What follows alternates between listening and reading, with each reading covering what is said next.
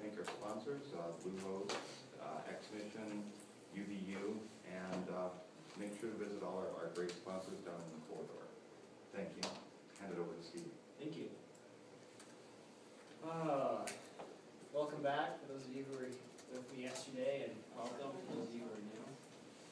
Today we're going to be talking about Blender again. Blender embeds a Python interpreter. Not just any Python interpreter, mind you.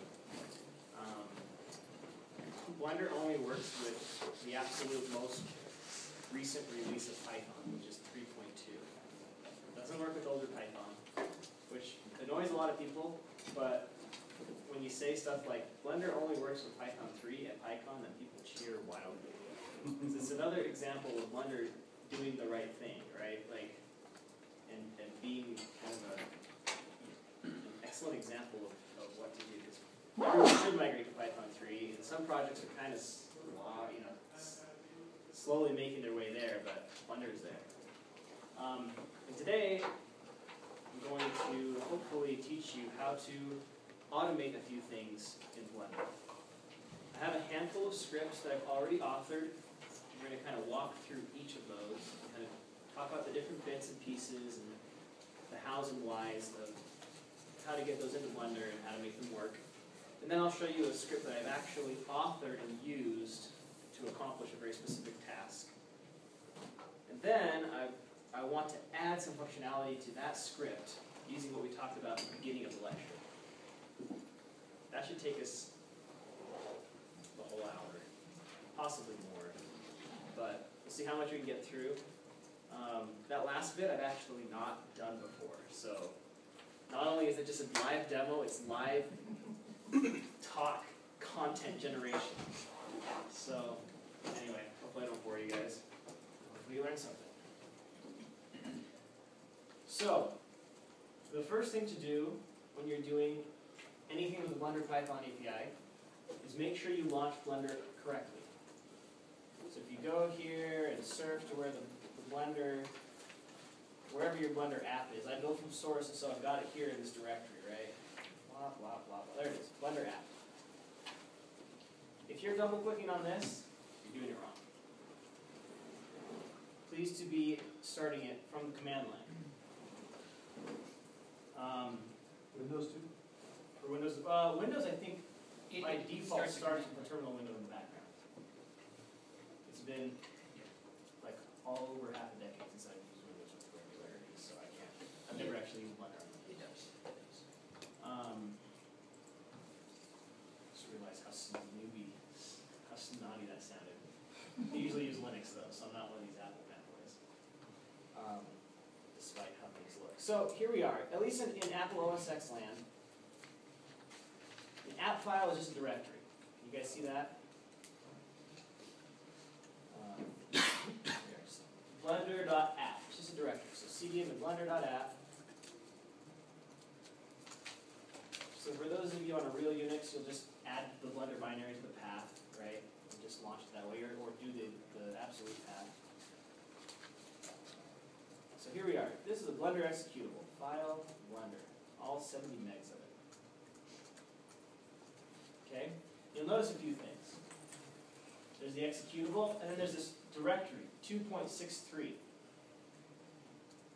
Here is my machine at home that I used to develop Blender, just running some Linux, right? If you go into a hidden folder in your home directory called Blender, you'll notice, again, this 2.62, 2.63 stuff. This is where Blender looks for its configuration. Okay, and inside you'll see all config directory, its scripts directory, etc., etc. On Windows, once again, I'm not really sure where it's going to put that information, but that directory ends up being important-ish. But we'll get to that when we get to it. So, a couple different ways that you can interact with Blender using its API. I'm going to start the one I know least about.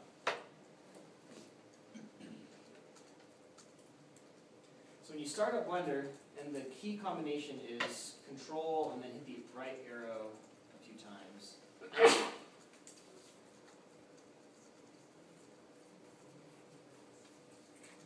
I guess it doesn't work on my machine. Or you come up here and you go to Scripting. So top of the screen, see where it says Windows sort of icon, default, and come down to Scripting. The things kind of change, and you get this. This thing here on the left is a text area, like a text editor, loosely speaking. If you come in here, you can say print hello world, alright? And if you, please excuse me while I set up my mouse.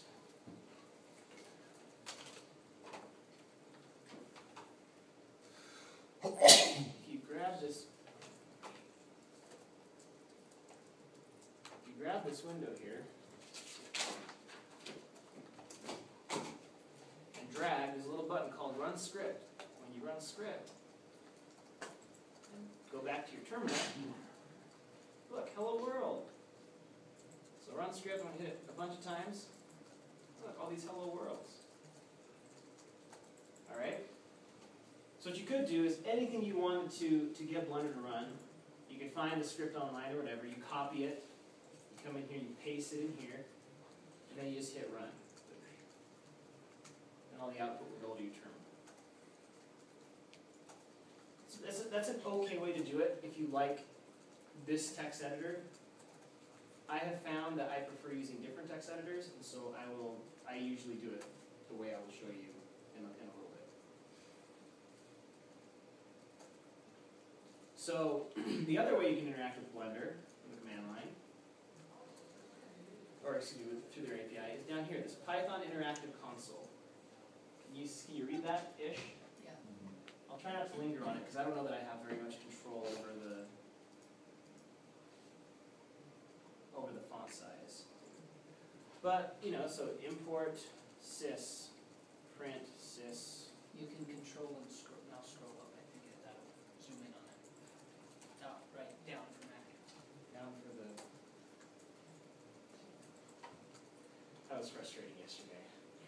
I mean, you can do anything in here, right? Import NumPy if you have that installed on the Python that Blender is using, etc., etc., etc. So import, let's see, bpy dot, I can't remember if it's control space will tab complete or whatever in here, IntelliSense I guess they call it sometimes. bpy dot data dot objects, right? And then if I had something called cube, then it would show up here. Let me go ahead and add a cube. I think there's a cube there now. Okay, yeah.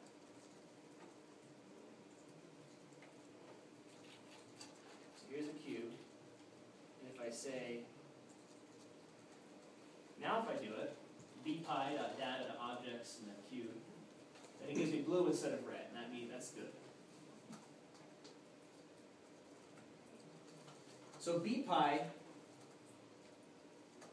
guess I should explain it a little bit here. bpy is the main module that you import in your script. So if you scroll up to the top here, you'll notice that built-in modules, bpy, bpy.data, bpy.ops, props.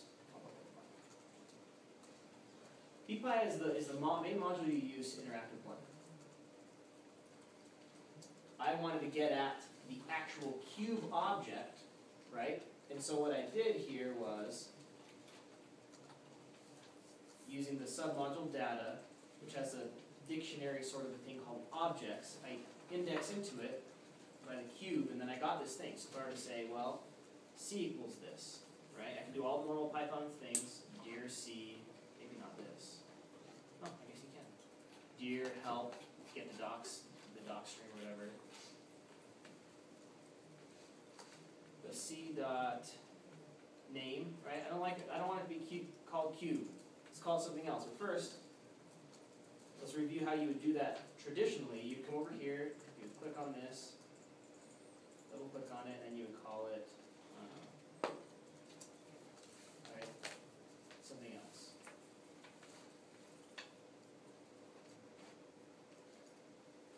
see that I changed the name of the object up here in the outliner. Yeah, outliner. Or you can do it here. Right, here's another way to do it. And the data that Blender is kind of steward over changes. And anywhere that references it can see that change. So if I were to go c.name equals monster, right? You'll notice it changed here in the 3D view. It changed here in the object tab of the properties window. It changed here as well in your outline. So, go ahead. Can you show me how you instantiated C again? Sure thing. I said, so bpy.data, which is a bpy struct, then I say objects, which is a bpy collection. If you're actually make a list out of this, I think, you can see there's a bpy data objects camera, bpy data objects lamp, bpy data objects monster. And so it's like a traditional Python dictionary. Actually, I should ask that. How many here are comfortable with Python? Okay, keep that in mind. So, are you comfortable with programming languages in general? Okay, so a dict in Python is like a hash in Perl or a hash map in PHP or yeah. So it's a key value sort of store, right? So basically, I index into this key value stored by a string. And then it gives me it pops up, it spits out the actual data. So now M is referencing this actual object. You can do all sorts of things. Okay, got it. You got it? You can do all sorts of things. So all I showed was m.name equals, right? I showed you how to change the name, and then you can get access to all sorts of other things. So let's see. Mesh, I think, is one of them. We have to go bpy.data.mesh. Meshes. If you do a dir on your object, it's a little easier to see Is it? what's part of it. So my mesh. Now here's the interesting thing, and I'm not going to delve into this in detail because it's one of those things that's just, I could spend another 3 hours just on this. But yesterday I talked about, the object, and when you hit tab, you're dealing with the mesh, right? When you go into edit mode, you're dealing with the individual vertexes, edges, and faces of a mesh, right? So this might be a point of confusion. You're saying, well, you renamed it to Stephen, and now you've indexed into this bpy.data.meshes queue. Why'd you do that? I thought you renamed it to Stephen. If you look here in the outliner, it'll be a little bit more clear. The object is called Stephen. It contains a mesh that's still called Q, right? So if I'm sick of that, then I just say m.name equals Stephen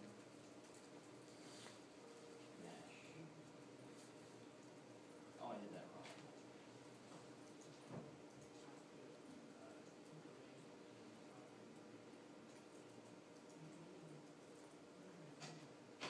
M.name equals. There we go. So just to keep in mind, these are two different things. But all I really wanted to show you was this. So now that I have a reference, I guess you can call it, to this mesh object, I can do stuff to the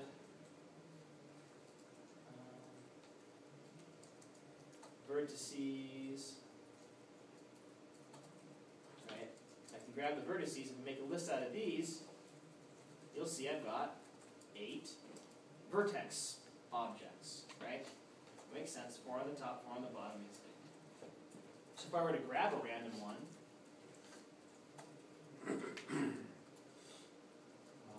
Cool. 0. I want to move it, then I can say dot, what do we got here? CO, very, very obviously named, right? The CO is -1, -1, -1. And if I want to change 0 to equal 5, do that.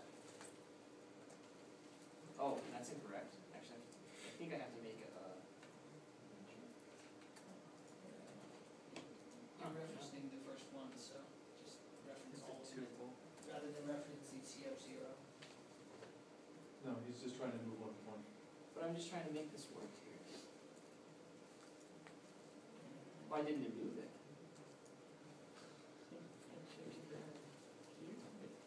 Oh, did it shift the whole cube? Oh, am I dealing with the object still? No, it's the mesh. Not vertices, 0.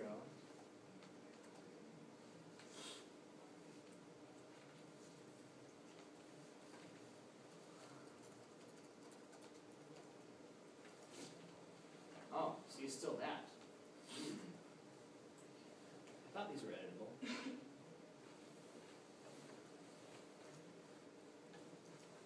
There we go. Oh, if you missed that, that's too bad. Hold on a second, let's do this again. -1, -1, -1. Forgive the Pep 8 violations. So, let's change to 555. Boosh! Right? So here I am, interacting with stuff in Blender in Python.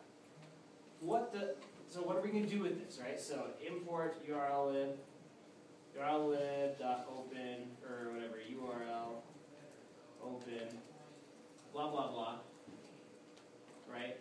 And we've got some server running Node.js who's connected to a MongoDB, and it presents this RESTful interface, right? So that we could say in our Blender script, oh, go and fetch me what points I should add.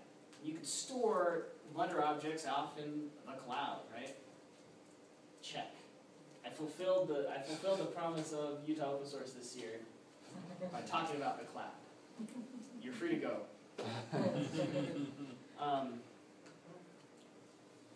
You starting to see how awesome this is? Okay, cool. Now you see how awesome this is. Let's stop doing it here in the silly text editor and stop doing it here at the command line. Let's start some reusable scripts. Okay? The end game here, the point I want to get to, aside from making awesome boxes with points that go in the wrong direction, is I want to make a button here that does something. Okay? You think you can do that? I think we can. So, first of all, if you're interested in following along, in your preferred text editor at your desk, go ahead and clone this GitHub. GitHub S. McQuay Will It Blend. I added some scripts last night.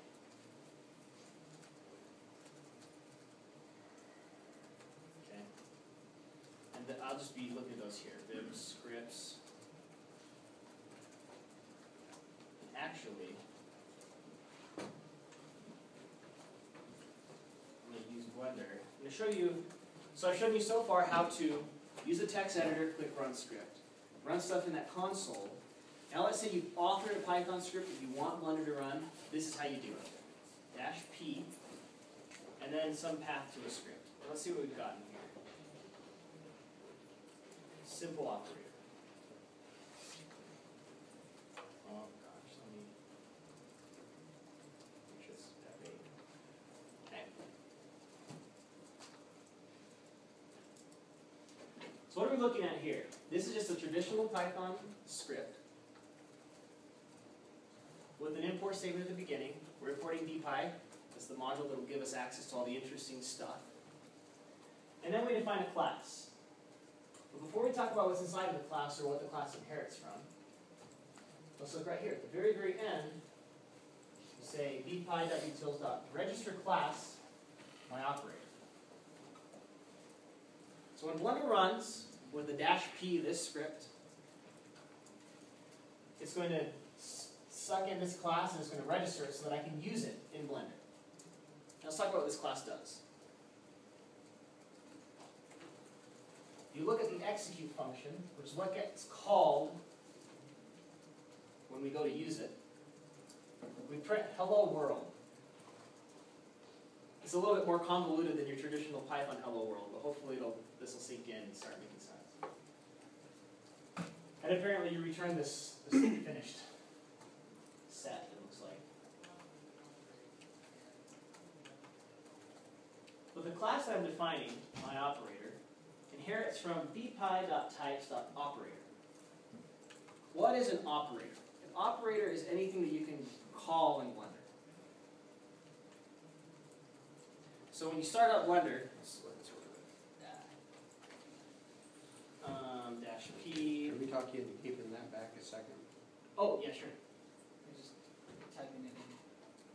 Alternatively, oh, you're typing it. Okay. Alternatively, you could just clone the GitHub, or you could just download the file. Well, or just I'll wait. I can wait. We're gonna run out of time pretty quick, but.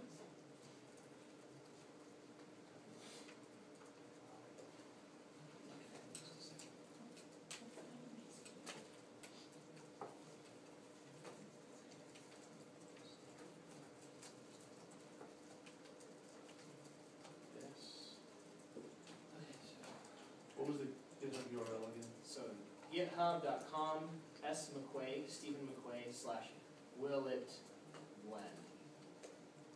And then if you look down here, then we got scripts, Got it. and you've got these simple ones. We're doing the simple operator right now. So you could just copy and paste this right here.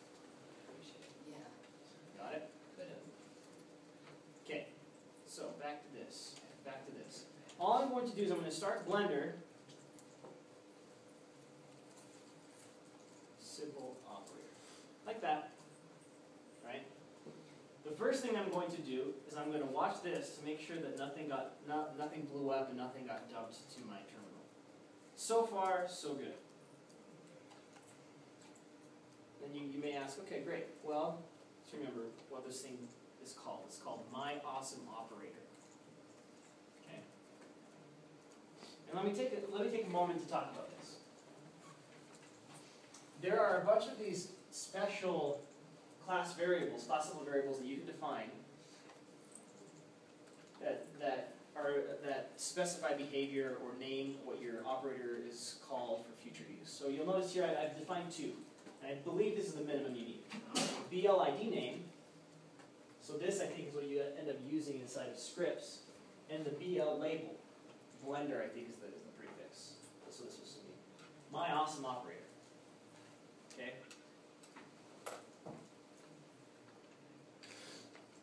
While we're here, let me tangent a little bit to talk about kind of the state of Blender Python API and resources and what have you. Because the API is in kind of flux. By kind of, I mean it's changing quite a bit. It's only getting better, I guess that's the good news.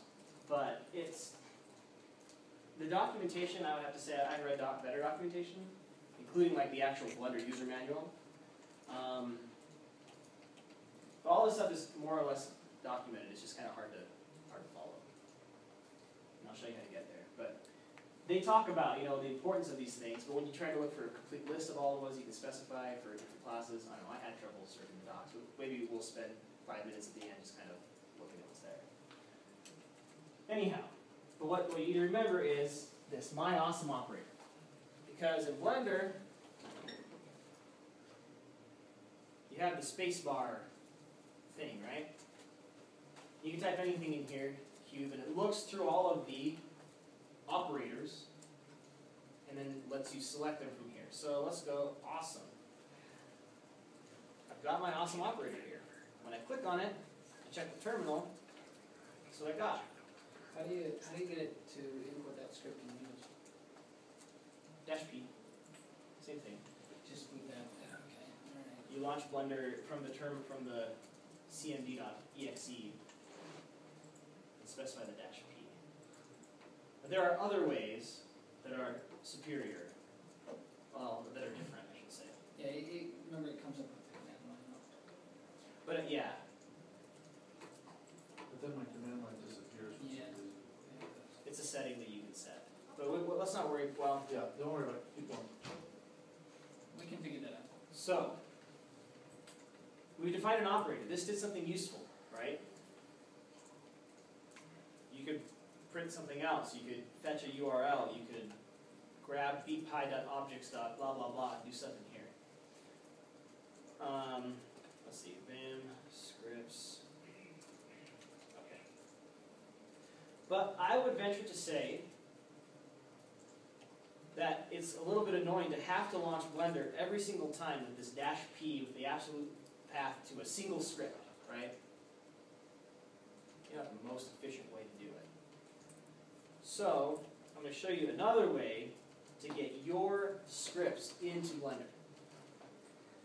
This 2.63 directory, which once again in Linux, it's in your home directory /.blender/2.63, has a script subdirectory. Each of these subdirectories has a different use, and I believe that what I'm going to show you is not absolutely right, but is functional. So I'll refer you to those docs, or to like pound Blender coders or something like that on Freenode. But I did startup, and then you'll see dump.py. Just so you know, it's under help, toggle system console windows. Oh, it is?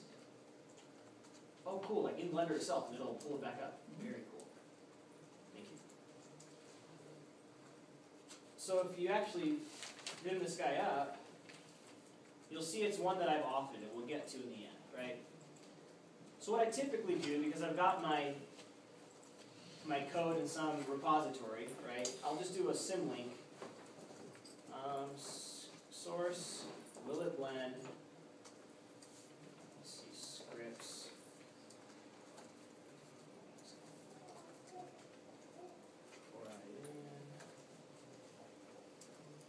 Yeah, ignore this for a second.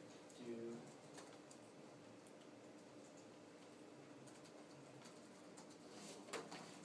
60 scripts startup. So all I've done is nothing. Anyway, you were gonna add a Oh. link in Blender Anyways. and scripts to go to your script, is that what you're gonna do?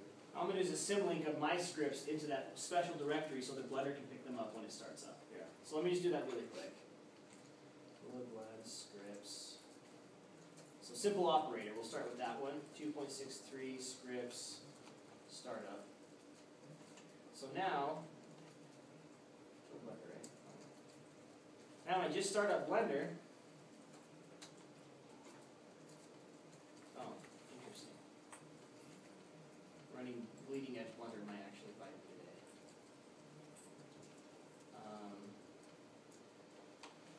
Okay, no, there we are.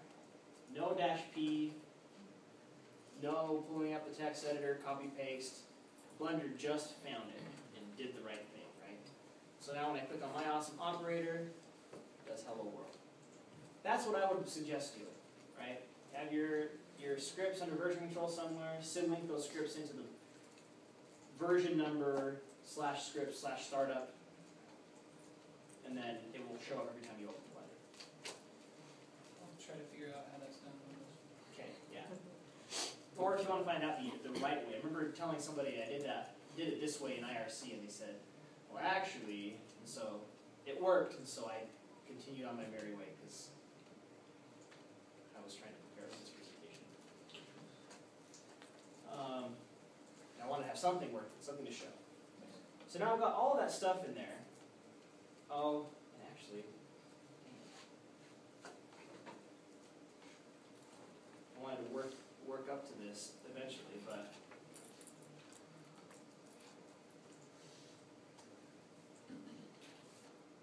oh good, it's not here.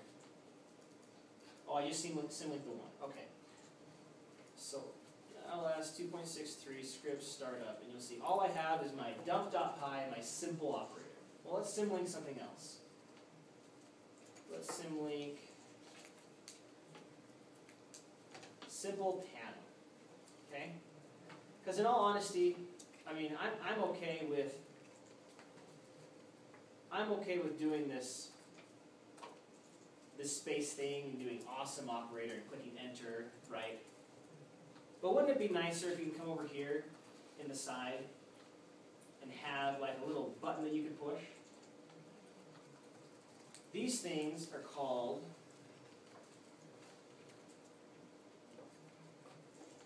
so 2.63 scripts, startup, simple. They're called panels.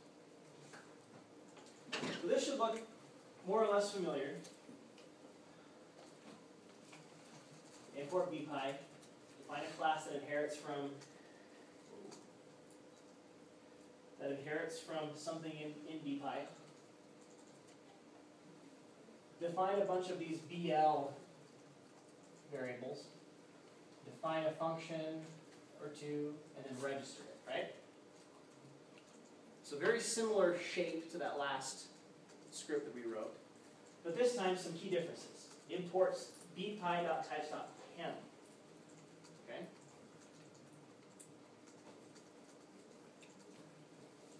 This should look familiar. ID name, right? ID label. So now I think if I were to do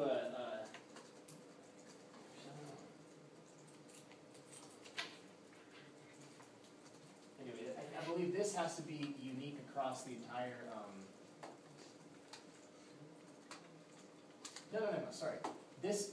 Let me run it, right, and then talk about it, so we can. Hey, how did we find you again in GitHub? SMcQuay, SMCQUAY. So github.com/SMCQUAY.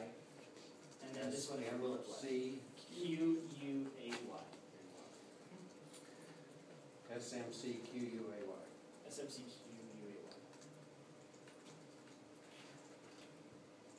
So basically, oh, here it is. What I've done is,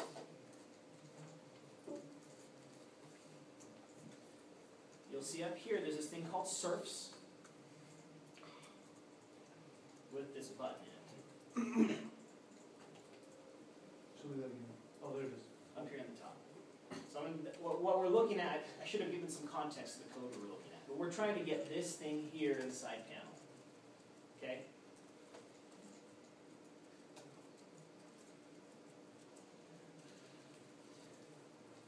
So here's the ID serfs. This is what happens in a little expandable, collapsible thing.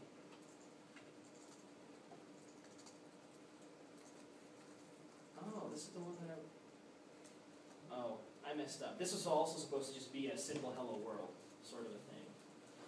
But it's not. But you can basically say, where should this go? It should be in the 3D view. In which region? It should be in the tools region. Right, so let's see, what does that look like again? Here's the 3D view, right? Here's the tools region. And what this poll method does is it lets Blender know, should I actually do anything with it? Are we in the proper context? And this code just basically says, as long as the context, as long as something is selected, as long as an object is selected, then go ahead and show that button. So you'll notice, hey, where'd my stuff go? I thought I'd added it in here. Well, if you actually select something, then it shows up there. Or if you go add a cube, then it shows up there. Right? So if you give me a second, I had a more hello world version of this. Let's see. Scripts. Yeah, apparently it's medium now. My hello world one was broken, but let me just do a medium kind of one.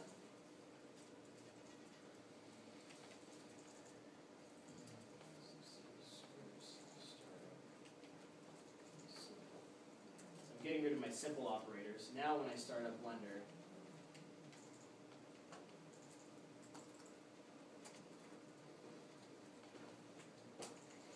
here we are. I didn't want to start with the button, I wanted to start with this one here. Here's my Hello World panel. Right? It displays the name of the currently selected object. See, I'm selecting objects and it's changing. And it allows you to change that name. It changes down here in the 3D window. It changes up here in the object, in the outliner, right? And it changes here in the, so you can change it anywhere now from, you can change that name here, or here, or here, or go into the Python script menu and change it there. And it changes globally, right? Not too much black magic, let's look at that code.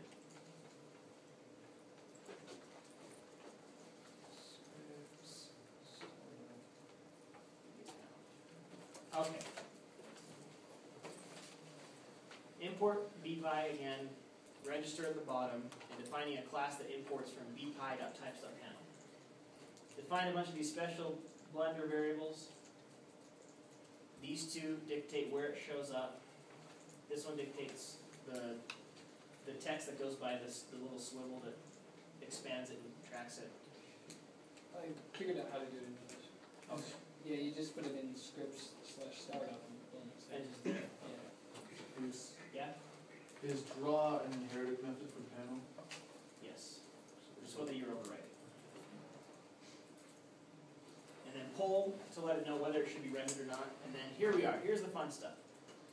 So basically we say, context, give me the object that's been selected. Right? And then we use self.layout to create a couple of things. Self.layout.row creates this little row object. You can set the label on that row object to be object name, right? Text equals some string,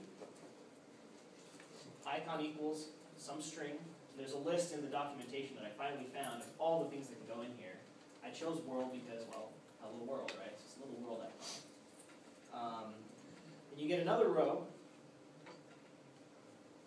You say row.prop is the object, see that you got on line 10, and you want the name property from that object.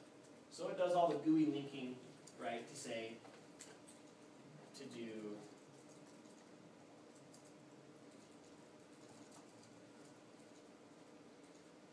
to make it so that when you change this field, it actually changes it on the object. And then from there, Blender takes care of making sure that it changes everywhere else it needs to change. Show me this script again. Sure thing.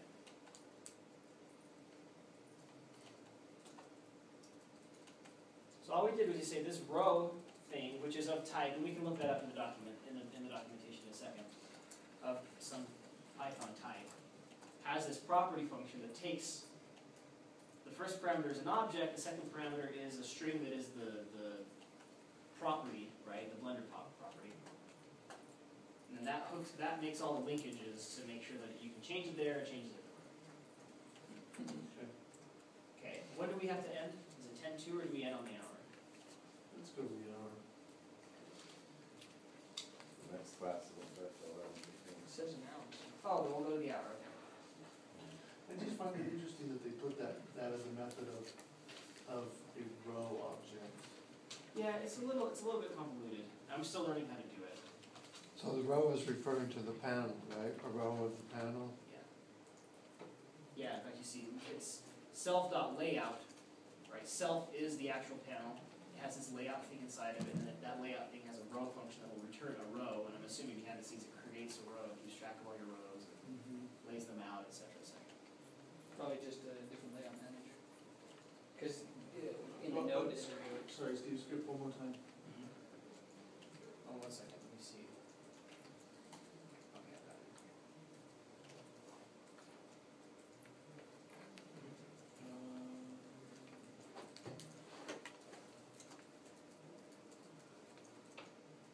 Yeah, I'm sorry I'm not explaining this super well. This one is basically just a You know what, it's on your, hello I can world download that's it. on the Go ahead. yeah, it's a hello world that's on the Blender docs. I'll show you what that is in a second. But let's say you want to do something useful, right? Like let's say, for example,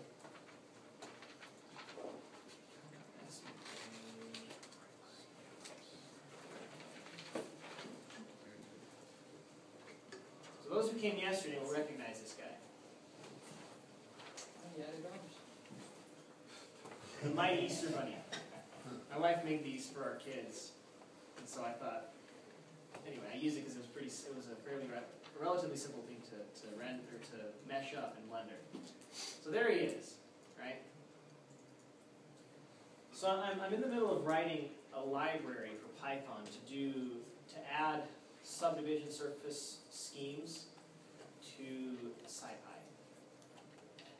To test that out, rather than hand code, right, some JSON files or whatever, with vertex, edge, and face data inside of it, right? Because I'm not really as good at punching in numbers in Vim as I am at pushing vertices around in Blender. I created a thing, a little operator, right, to use the terminology we learned earlier, called dump mesh. It brings up this this dialog. Defaults. I forgot I did this. Defaults the name of the object here, names it .json, and you put it wherever you want. So I'll just dump it and put it there, and then let's go look at it. Okay.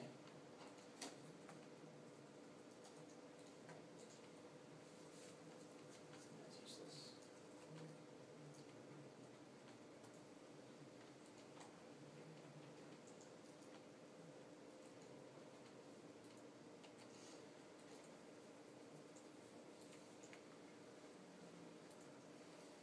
Okay, so here's a simple, I guess object is the right JavaScript term, that has, you know, key values, edges, which is just a list of indices, edges, faces. The most interesting one is down here is the vertices, right? So here are, when I get to the top, wow, there's a lot of vertices, that's funny. Yeah. Here we go, vertices. There's a list of lists, right? So it's a 2D array of point. Similarly, so the index into this one, so this is 0, 0.1. Something in the edges list is going to be first point, second point, right? So it would be 0, 1. And then if I wanted to join this point with this point, create an edge, it would be 1, 2, so on and so forth. So that's the information that's encoded here in the edges. So 51, 1 means take the 51st vertex, take the 1th vertex, and create an edge out of those. Similar with faces. Right? Faces is a collection of 4 vertices. Index 51.92 and 1. Cool? So just so you have some background before we start looking at this script.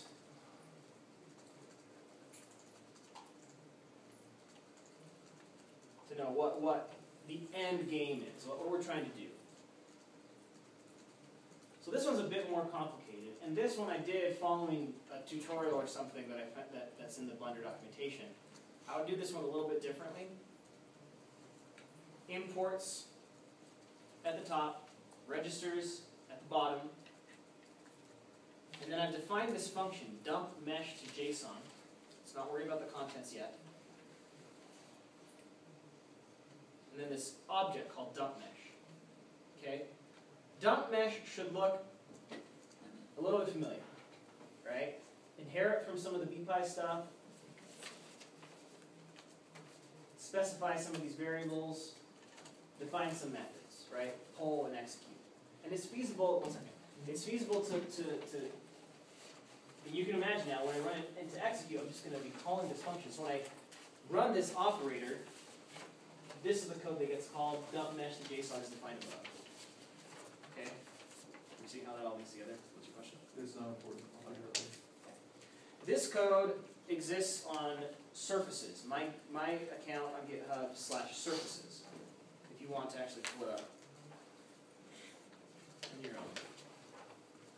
A couple of interesting things. Export helper, which is at the very top here.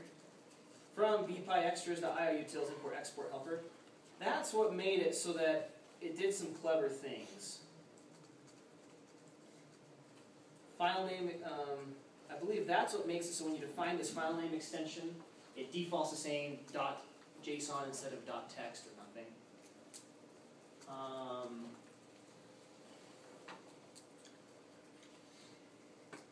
I guess Blender just decided to use the object name, so bunny.json. It did that automatically.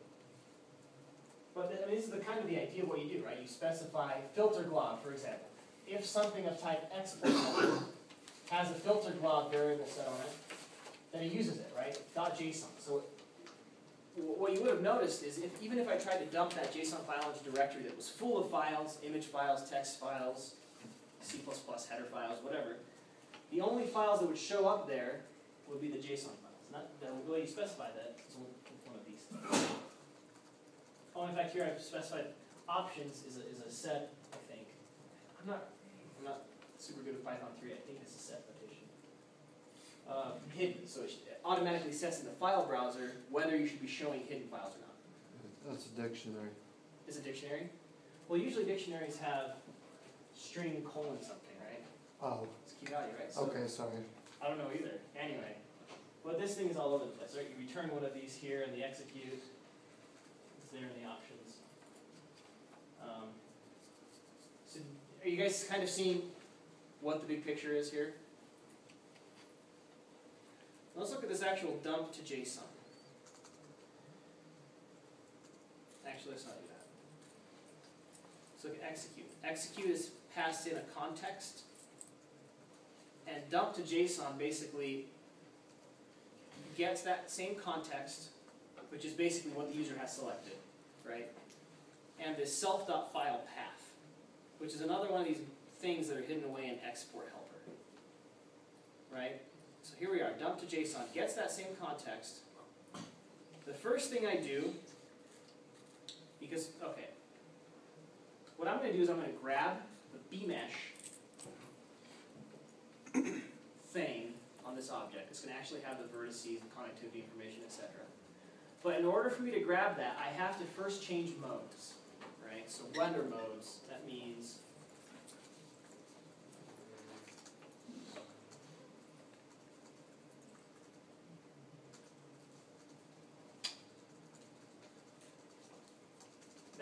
that I have to come in here, right? So I say add cube. Now I'm in object mode. If I change that to edit mode, now I'm in a mode where I can actually grab that mesh information and use it. Okay? So let me show you how you do that programmatically. So context.object basically, right, context is what the user has selected. .object is the object the user has selected. .mode is the mode that object is in. Well, if it's in object mode, which is not what we want, let's change it. So you do bpy.ops.object, which is that same object, a cube with what I was doing in the interface. Mode set, mode equals edit. The API feels a little bit, I don't know. It's nice to have. I'm sure it's better than how it's been, but some, I would have done that a bit differently. Anyway, so I say context.object.data, and I get this little, the actual mesh, I believe. And then bmesh, which is a different thing you have to import. Bmesh is part of the Blender. It's one of the default modules that comes in Blender. You import bmesh, and you say bmesh from edit mesh, and you pass in the edit mesh. All of a sudden, you've got what you want. This B is what I was trying to hunt for. I couldn't have done that had I not switched to edit mode. And I couldn't have done that, well, you had to get the mesh first, and then pass that in, and it gives you this bmesh thing now. So if we were to run a type on this B, then you'd see, oh, it's this bmesh type. I can say, I can do interesting things. Like for example, I can say b.verts, and I get a list of the vertices, the vertexes, right? And I can say, so all I do here is I traverse this structure. I say,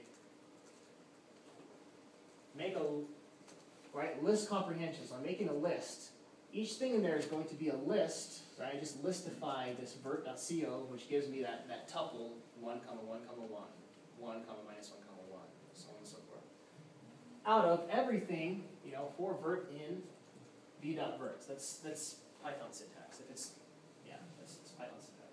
I'm traversing b.verts, converting it into a list, and then storing it in data, which is an empty dictionary, at the vertices key. So basically, rinse and repeat. I do the same thing for edges for any given vert, faces for any given vert. I get all the edges and store them in data edges, faces for edge. I'm just traversing.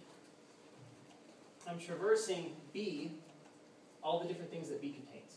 B has edges. B has verts. Verts have link edges. Verts have link faces. And basically, I'm pulling that apart and then storing that into a dictionary, which at the very end,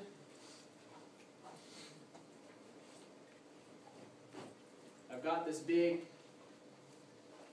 dictionary. I just do a JSON dump, right into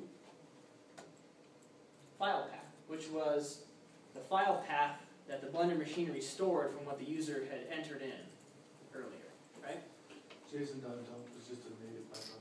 It's a, yeah, import JSON up above, yeah. It'll dump dumps that into JSON for me, and then the last thing I do is, because I don't want to leave the user stranded in edit mode, I set the mode for my object back to object mode. So really, what that thing is doing, you can do interactively, right? You can come in here, you can grab each of these vertices, write them down, put them into a text editor as JSON, and then come back out of edit mode. But that takes a long time, and instead, now you just go dump mesh.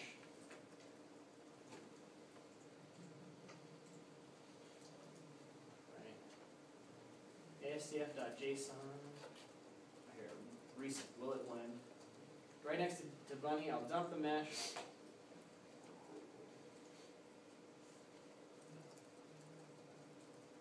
Then ASTF.json, and here we are, much smaller. That's all the information from that cube. Which, okay, so you may be asking, what are you doing with this? Well, I use that information in that JSON file, run some of my algorithms in it in native Python, and then dump that back to a JSON object that Blender can then load and display. Okay, so let's look at the load code really quick. Actually, we don't have time. What I want to do is now, instead of making the user press space, I want to just click on a button here. Select an object, click on a button, and then it lets me dump stuff to the file. Okay? So how do you do that?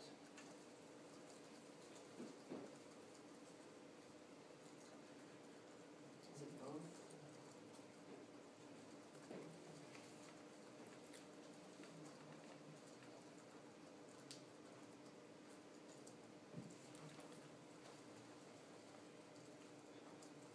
So the main line here is, this is a panel class that I'm defining, right? You say self.layout.operator, and you give it a string, which is one of those BL_ID or something, right? How do you get at that? And now, that button, this will give you a button that is bound to that operator. So if you look now, my operator's down here, BL.ID name, object.myOperator. So you notice this string, the same as this string. What Blender will do is Blender will say, in this layout I'm adding a button that maps to this guy, and then it will use what it finds here. This one is another just hello world, right?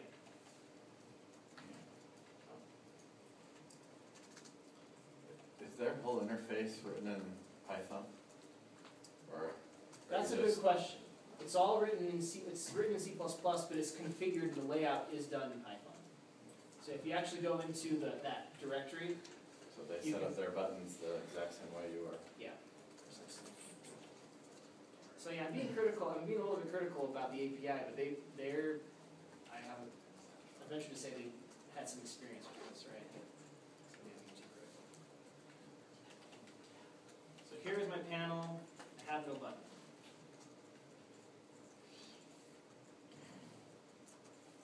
That's sad.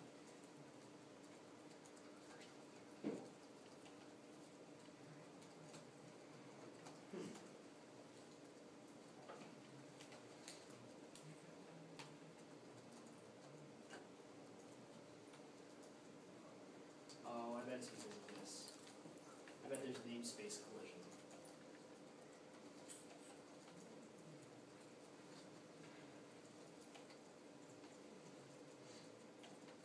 There we go. There was a namespace collision. They both had the same ID, the first one won. Right? But now I can say my awesome operator, when I click on this, see hello worlds.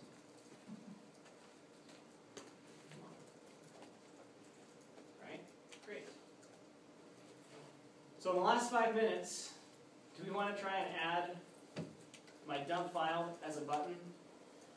You're gonna show them the documentation. I'll also do documentation, that's more important. Okay, so where do we go to learn about this stuff? I want to see what you did and then re-imported.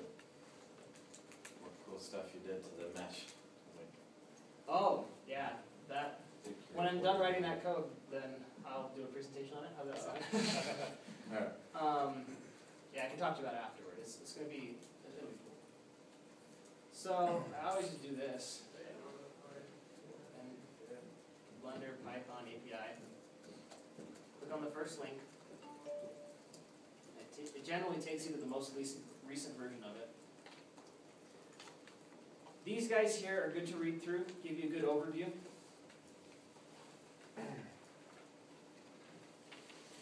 Actually, it's all pretty good to read.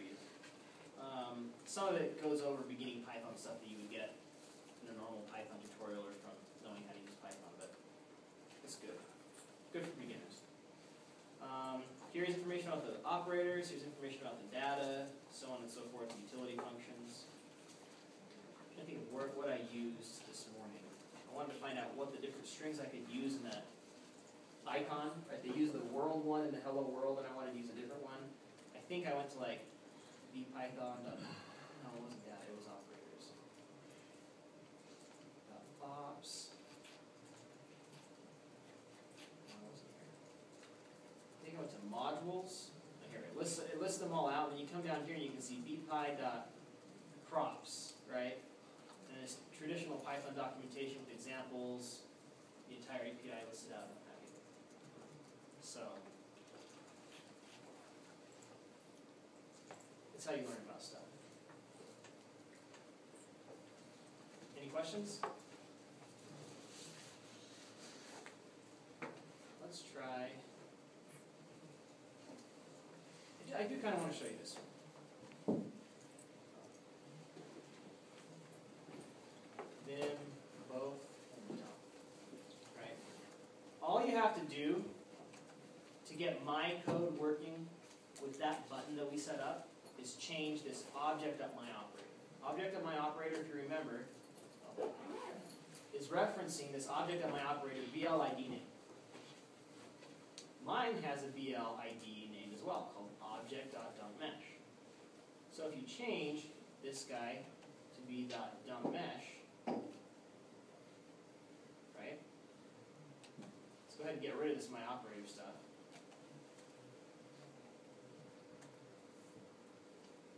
Let's get rid of this.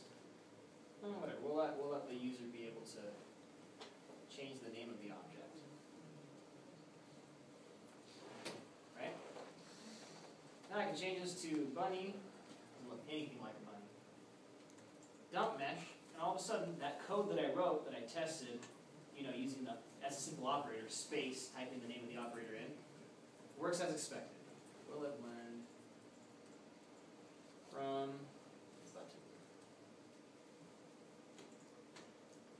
So if I wanted a dump mesh and a load mesh, right, I would make sure that my load mesh code was imported, add it there, and I would have both those buttons right there.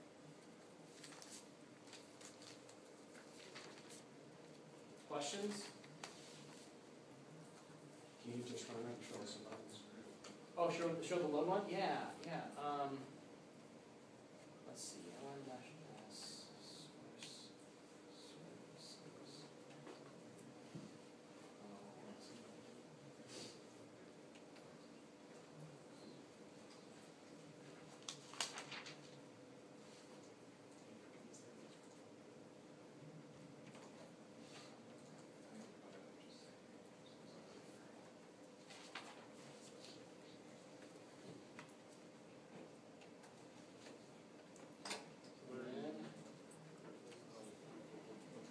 Now, I can come here and I can say, well actually I want this to show up all the time, so I have to change that, but load mesh, will it blend, bunny, there it is. Now you have to take the mesh and then add the operators that I had before, right? Mirror, subsurface, here we are. But all my code does is deal with the actual mesh geometry, vertices, edges, and faces. So what I would do eventually is, right now I've got this dump mesh, load mesh business. You have one button, you click the button, it makes a HTTP connection to a server that presents a RESTful interface to my library. It crunches all the numbers and spits JSON back at this, and then it loads it back up in sequence, right? None of this saving to file. Anyhow, That's it. I hope this was educational. I hope that you learned something. You're free. I have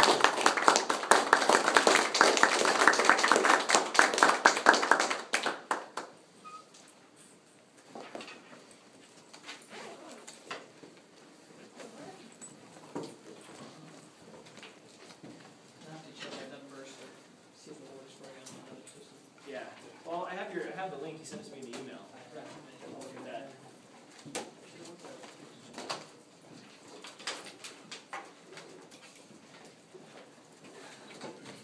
It's cool stuff.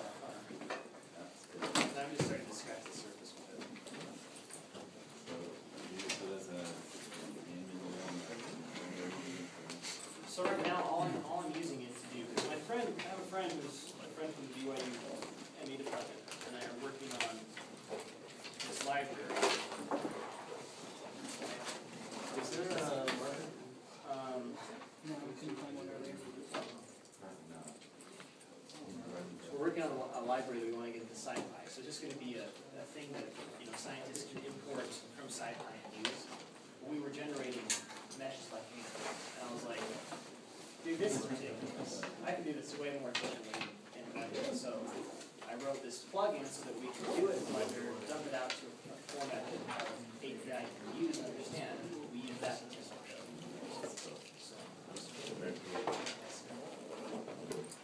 So what's the transformation that you're doing before you re-import it? Okay, so see that subdivision surface scheme that I did? So basically what you can do is you can tell Blender to basically smooth out a mesh. Right? The one that Blender implements is called the Capital Park subdivision surface scheme. So I did see that yesterday. Yeah. So, and I mentioned yesterday that it takes your edge of your mesh and it makes it smaller at each recursive subdivision, right? So there's a scheme that this lady out of Israel came up with near Bend. It's called the butterfly subdivision scheme. It's interpolatory. So what that means is that if you have your mesh, instead of getting smaller, it keeps those points and then smooths out